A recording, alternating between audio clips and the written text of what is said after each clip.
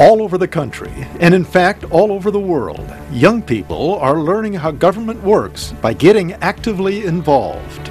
If I think there's a problem in the community, now I know how to get myself heard and to make more people aware of the problem.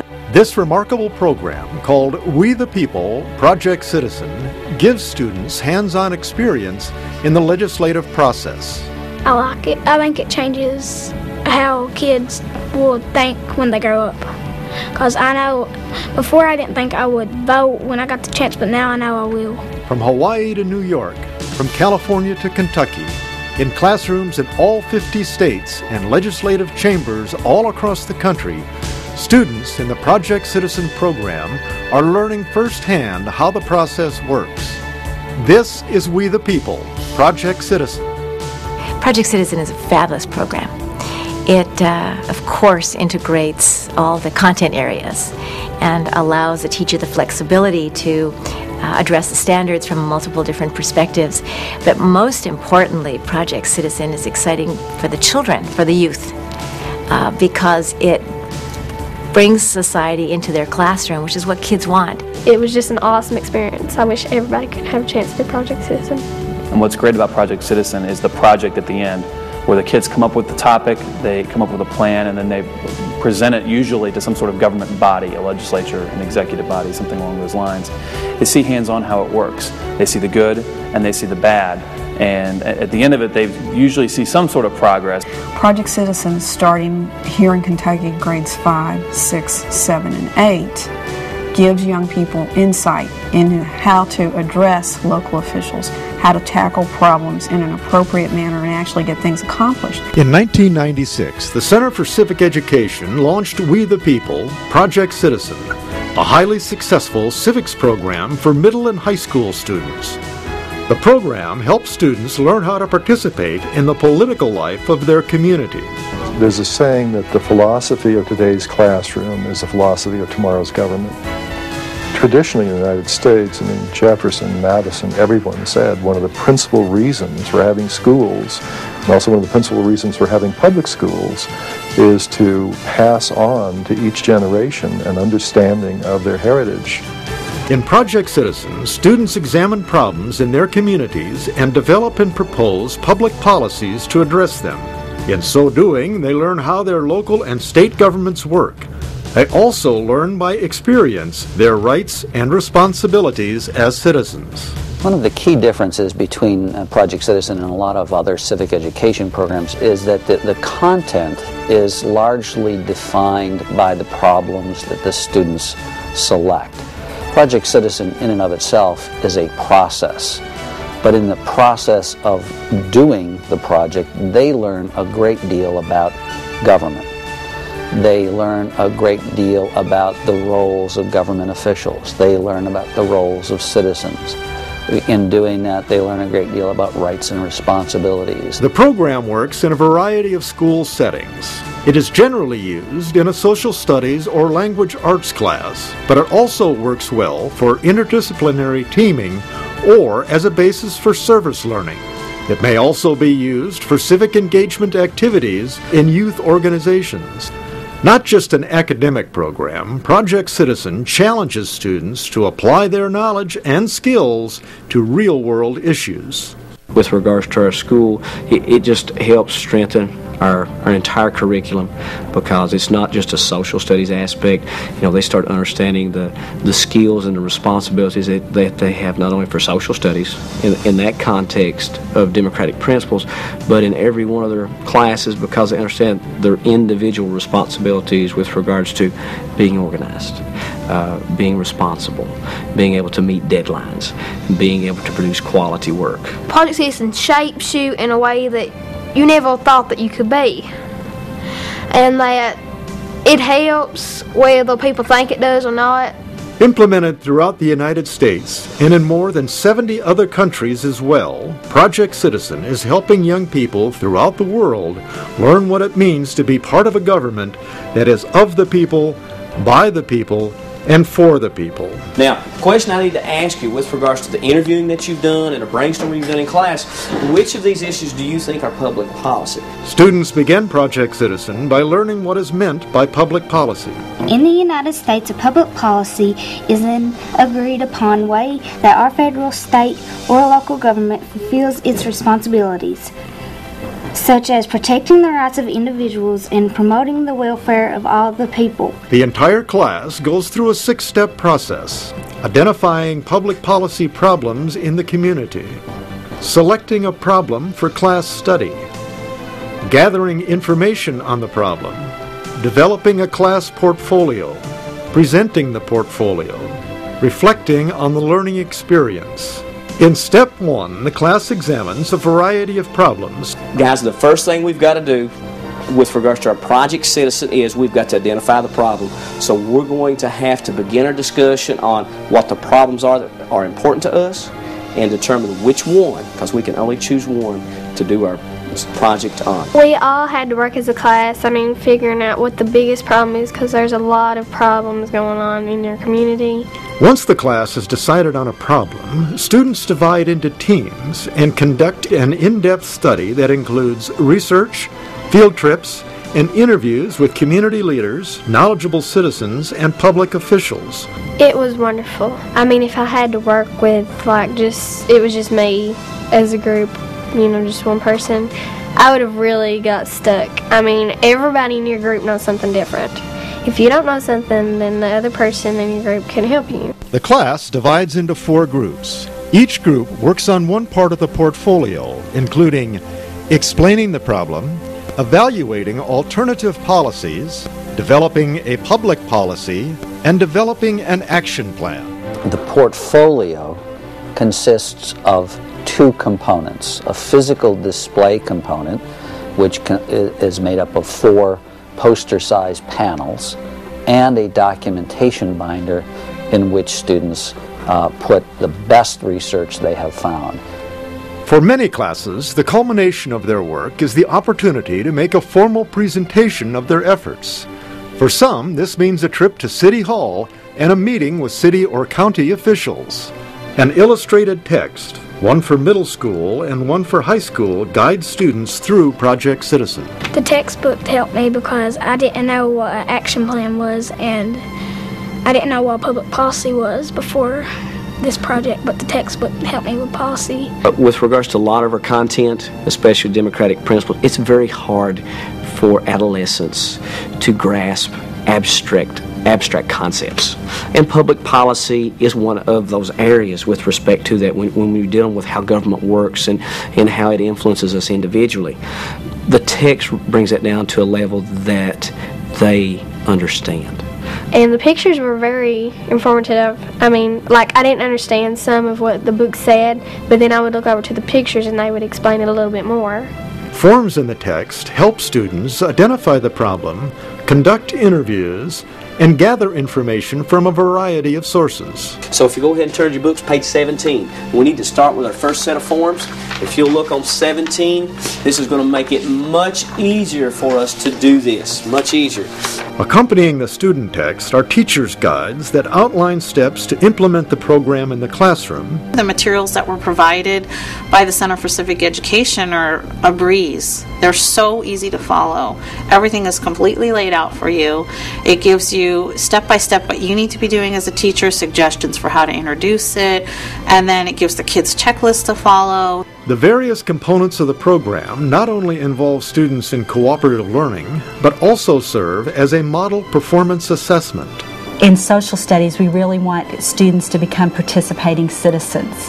And so when students have a conversation with you about what they're doing in social studies, and it's related not only to how well they did on the test, but more importantly, it's related to, I made a difference in my community because of something I did, then I would say it's successful. The Center for Civic Education conducts Project Citizen in cooperation with the National Conference of State Legislatures. Project Citizen is important to us because it has the terrific public policy element. It's young people working together to solve a public policy problem. And that's what that's what state legislatures do. And the more that we can get young people involved in doing that, the better they're going to understand. All across the country, in all 50 states, local, regional, and state officials provide support for the program. From a legislative perspective, I think the great thing about the program and the reason why the Wyoming legislature supports it so heavily is because it really shows students, rather than just hearing about how a bill becomes law, it actually shows them how to make public policy and actually puts them in the shoes of a legislator. It shows me how it is in the real world. Project Citizen's success reaches beyond the borders of the United States. Tens of thousands of students around the world in emerging and established democracies are participating in Project Citizen. Not that the young people don't want to get involved, but they just have felt that they haven't been allowed to play a part. And programs like this is actually developing a partnership between the nation's youth and between the actual bodies that promote citizenship, which is the way it should be. Their voice should be heard. And this project gives chance for children to implement their maybe knowledge, their attitudes into concrete things. It's one of the rare things that really is working in our country, which brings people of all three communities, Serbs and Croats and Bosniaks and all others, together. If you think of Project Citizen, what do the students do? They go out, they look at a problem in their community, they think of alternative solutions, they come up with their own solution, they come up with a political action plan. That's not American. That's participation in any democratic society. In Kentucky, Project Citizen receives wide support from public officials and educational leaders as part of a larger statewide effort to promote civic education throughout the Commonwealth. We have civics. Government and civics is a strand within our social studies strands here in Kentucky. And so, as I said, we've worked very hard to make sure those align nationally. And as teachers implement the activities related to Project Citizen in their classroom, they are very closely aligned with those standards. For Kentucky, it's imperative that a program like Project Citizen looks at a lot of the higher level thinking in order for it to be incorporated in the classroom. You have a Department of Education that has put very specific core content guidelines down and has said, in order for you to teach these materials in your classroom, it must fit with what we consider to be of value in assessing our youth. So Project Citizen is able to accomplish that. There are the critical thinking, there is the higher level development, there's the problem solving skills that comes at a little different format, because what it does is it again instills that much more independent work and provides that much more valuable teamwork atmosphere that isn't necessarily in your typical classroom. The 6th grade class at A.B. Combs School in Hazard, Kentucky provides a prime example of Project Citizen in action. The students in Perry County, Kentucky recently took on a project involving animal control, animal safety issues. They were 6th graders. Through Project Citizen activities, they learned how to approach their local government, how to appropriately share the data that they had gathered, how to share an action plan, and the local government acted on the students' plan. Those students are now saying that they feel empowered, they feel comfortable interacting with their local officials, and that they will stay involved. Project Citizen is a program that helps us and that helps the community. Our 6th grade group that decided they were going to do a Project Citizen activity, they went about here at A.B. Combs of selecting problems they felt that we had with regards to our school as well as the community. And they had a wide range of topics that they felt were important to them. Brittany. Pollution. Child abuse. A traffic light in front of Kmart. Putting animals to sleep at the animal shelter. There was much debate and discussion, and they went through this process of asking me to come to their class and discussing with them what I felt was important, their teachers, their other classmates, and they narrowed down the long list they had to humane treatment of animals. Which one do you really feel that we can have a greater impact with? Animal control officer. Why? Because the animal control officer is going around shooting dogs, stray dogs that don't have tags. Okay. Brittany. The animal control officer. The animal control officer. Let me ask this question. Who makes the policy with regards to our animal control officer? The judge. The judge. They did a ton of surveys, not just here at school. They did phone surveys. They they called our animal control officer, you know, and did surveys with him and with our county judge and with other politicians and other adults within our family. Do you think there is a problem with stray animals in our community? Yes. What did the animal control officer do when he arrived? He got out of his truck and he had his gun and he went straight for the dog. All right, guys, we've been at this now for several weeks, and you've been gathering a lot of information. I need a status report from each of our groups so we can see exactly where we're at, because we're near the end of putting this project together. Group 1, that's identifying our problem. DJ, would you go ahead and report what you all have done up to this point? We have found the information of our surveys on what that everybody thinks, that if it's a problem or not. And what does those results show at this point in time? It shows that most people do think it is a problem. Okay. And that it does need handled. And it needs to be something handled. Needs to be done. Okay, so actually the research shows that we did pick a problem that is something that we can have an impact on. Yes. Okay, all right, we're good. By the way, what kind of groups of individuals did we gather information from? We done students in the building. Students in the building. Emergency workers.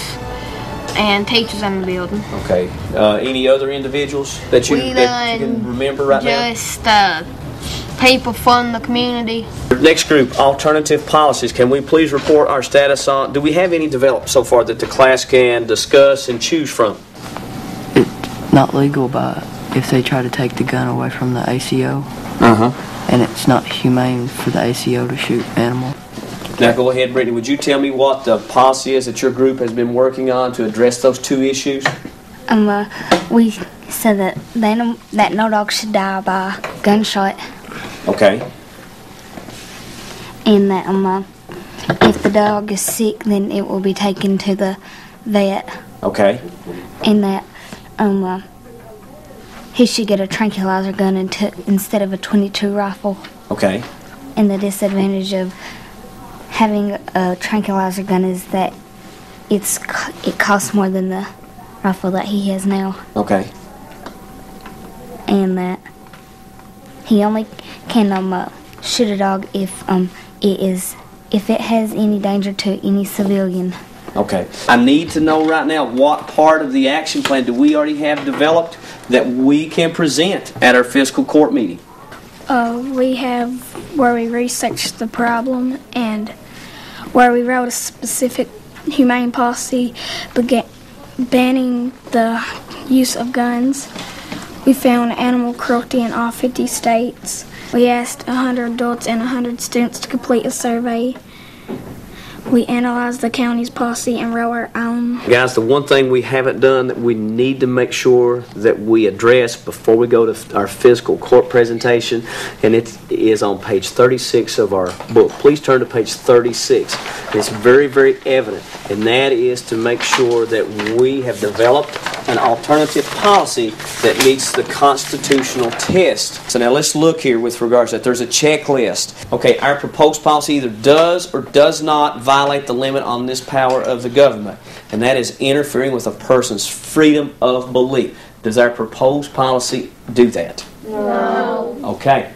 We went to court to do a presentation with regards to when we came up with our first alternative policy, and things did not go as positive as we hoped it would be. You know, it was kind of tense would be the word I would want to use. Hi, my name is Tim Combs. I'm going to be introducing the community policy. The community policy states that if an animal presents an immediate danger to the health or safety of the general public, the animal control officer should use a tranquilizer gun to contain the animal. We asked them, what is the humane way to handle a stray dog? 15 people said put them to sleep. 2 said if the dog is hurting someone, shoot them. 5 said none of it is humane. 3 said try to trap them without hurting them. And 2 said try to catch the dog. If you can't, then shoot them. Once I had the opportunity to speak with our students and then speak with our county judge executive and our county attorney and some of the magistrates, they came and visited our school that very week, and they sat down with those students who had came to the courtroom. Then we began working on compromise. What everybody agrees about is that shooting a dog should be an absolute last resort. So they redrafted the ordinance. They sent copies for them to read and review, and asked for further revisions before they ever even got to the point of doing the first reading in a fiscal court meeting. Before you're bringing this to the court's attention, this county had no ordinance at all. And now we will have one, and it's thanks to you. And we can mail this ordinance to each county, every other county judge in Kentucky, if you want us to. And I think it'll make a difference. You kids have really made a difference in this. And I want to personally thank you for doing that. When we went to court, I mean, nobody's going to be able to do that at our age. I mean, it's an honor. Like when we get older, if we ever get in a situation like this, we're going to know how to react, and we're going to know exactly what's going to happen. I think the kids got a lot of attention to her court on what need to be done and how we need to handle it. I think it's a great project. To use a school term, they really did their homework. They had their facts and figures. They'd researched laws in this state and other states, other areas. Really knew what the law was, and that coupled with their opinions and what they think the law should be. They really had a good game plan and stuck to it, and I believe accomplished their goals. It's a really good feeling inside after you've done Project Citizen, because you know you've done something good for your community. After making their presentation, the class returns to school where they reflect on their experiences, determining what they have learned individually and as a group. What did I personally learn about public policy from working with my classmates? I learned that it's hard to make a public policy that everybody agrees on. After completing their project, the class went to Frankfort in May to participate in the statewide showcase, where they took top honors against 15 other schools across the Commonwealth. When they went to Frankfort, they did marvelous. They did a marvelous job. They represented our school, A.B. Combs, so well, and our community so well. And they won the state award. The class portfolio went on to Seattle in August to represent Kentucky in the National Showcase as part of the annual meeting of the National Conference of State Legislatures. A.B. Combs Elementary received a blue ribbon indicating a rating of superior from panels of evaluators composed of state legislators from throughout the country. My parents were just, wow, I'm really proud of you all. In Kentucky, where Project Citizen is administered by the Administration Office of the Court, other examples of successful projects include Scott County, where students work to save a farm from further development. In LaGrange, students addressed unsafe railroad crossings. In northern Kentucky, there were projects about safe housing for the elderly. Additional projects addressed obesity, bullying, and other topics. The program is part of a broad commitment by education and judicial leaders throughout the state to enhance civic education in the Commonwealth. Those youngsters who are in elementary and middle school and in high school will in fact be the decision makers and the citizens of our next generation. Years ago, it became a widely held belief in this state that perhaps the public schools were not devoting as much emphasis to educating children about their government and their role as citizens in their government, and that we as a court system had a duty, or at least had a good opportunity, by using some of our resources to augment the education that children were getting with respect to government and to citizenship. The Kentucky Work Group on Civic Literacy and Engagement was formed in 2003 as a result of the Congressional Conference on Civic Education. And at that time, we had introduced legislation in the state to actually form the work group through Senator Jack Westwood and Representative Tanya Pullen, and they specifically named Trey Grayson, Secretary of State, as chair of the state work group, and then asked that the Administrative Office of the Courts, the Department of Education, and some other state entities be involved in that work group. And our purpose has been to travel around the state, conduct regional meetings, and collect information about where Kentucky is with civic education and engagement, and find out what it is that the state wants to do in terms of future efforts to improve civic initiatives. I felt very good about what we did. I wished everybody could have a chance to do Project Citizen, because it shows you as a citizen that you don't just go and vote and put down a name and put it in a box and vote like that. You have to put your heart and mind into it and actually think about who you're going to vote for and who and why you're voting for them. Kentucky teachers are invited to bring Project Citizen to their classes. A classroom set of texts and training for teachers are available through the administrative offices of the court. So we're really not asking teachers to do anything in addition. We're not saying put Project Citizen on top of everything we're expecting you to do, but it's a good way for students to see how relevant the content they're learning about, how relevant it is and how they can apply it to their real life in their communities. Many times the response that we get is total disbelief from the parents. We had no idea that our child, who is 12 years old, would have the courage and the understanding to go before a fiscal court and share an issue that means so much not only to our family but to the community at large. I think it was a great honor, and my mom and my dad and everyone was behind me. And when they get in there and they really take ownership of those problems and they really take ownership of the policy they've chosen, suddenly Project Citizen is theirs. And they come out full blast, so passionate about those issues, and it's contagious. And you see it over and over again. And politicians that normally wouldn't give them the time of day are all of a sudden saying, wait a minute, those kids have got something to say, and we better listen, because those are our future citizens. If I had a chance to do the project again, I would, because it just wants you to look at the problems in the community and try to make the problems better. I didn't really think that we'd make this big of a difference. I mean, I knew it was something big, but I didn't think that it would go to make a new ordinance. We were founded upon a representative democracy that requires citizens to participate through, at the bare minimum, voting, but then holding their elected officials accountable, and by giving them the information so they can be representative. If you just vote and don't actually engage and share your opinions with your elected officials, how are they going to know how to represent you best? So it's really important, and without that representation, without that quality representation, our society crumbles. Project Citizen is conducted in cooperation with the National Conference of State Legislatures. The Center for Civic Education receives funding for Project Citizen nationally and internationally from the U.S. Department of Education under the Education for Democracy Act approved by the U.S. Congress.